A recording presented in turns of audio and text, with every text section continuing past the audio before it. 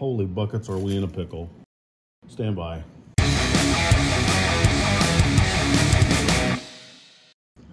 Hey everybody, welcome back to Rattlecan Guitar Restorations. I am James. You know it's serious when I have the cell phone to film with, because that means I don't have time to get the camera rigs and the microphones all set up. Because, you know, we're in the middle of school. We're also in the middle of a part-time gig and a couple other things. The task at hand is we are working on this Craftsman Radial 100 radial arm saw. And we have it fitted with the StewMac fret slot blade. And the intent is to make us a nice little jig so we can do the fret slots in fingerboards, or I call them fingerboards too, but frets on them, and then it's a fretboard, you know, fight me.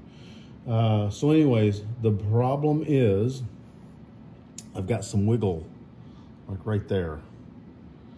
Let me show you. I'm gonna get on the other side. Sound's gonna change a little bit. So the intent is that this does this. Cuts us out a nice little 23 thousandths wide fret slot for us to pound the tang of the fret in. Here is the issue. I am right here at the end of where we're gonna cut. And as you can see, I have fairly precisely got us located at 0. So here's the issue. If there's a little bit of pressure back this way, I can deflect out a little bit. If I have pressure this way, I can deflect a whole bunch. So that's 15, and we'll call that 3.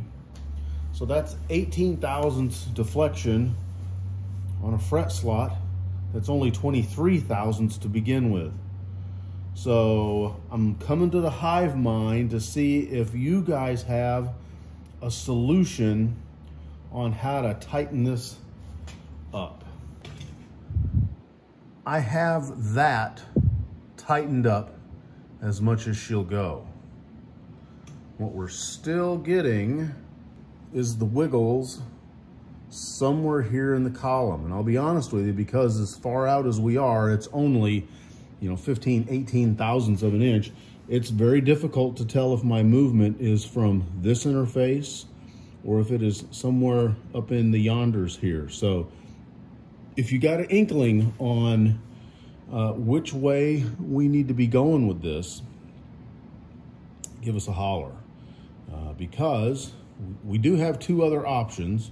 We can take this same blade and we can put it on a table saw, and we can make a upside downy slotting dealio, but I'm not too jazzed about that. The other thing we can do is we can spend our hard-earned American pesos and get us a manual slotting jig.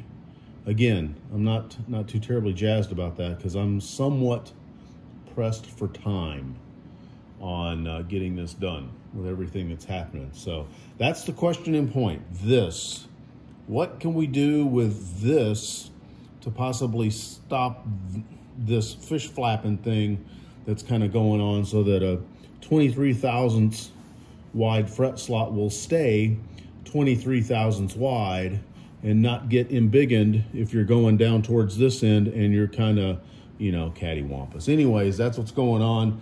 Hope you guys are having a great day. We're in Drunk, Ohio weather. Yesterday it was 75. Today it was, I don't know, 29 or something silly like that. It's crazy. Anyways, you guys have a great weekend. Remember, if I can do it, you can do it. Cheers. Talk to you later. Bye. Hey everybody, thanks for hanging out with us this afternoon here at Rattlecan Guitar Restorations. If you're not already subscribed, make sure to click my beautiful face above. Hit the bell to be notified next time we drop a video. Here's a video that the Hive Mind has picked out especially for you. And remember, if I can do it, you can do it. You guys have a great weekend. Shut up, cat.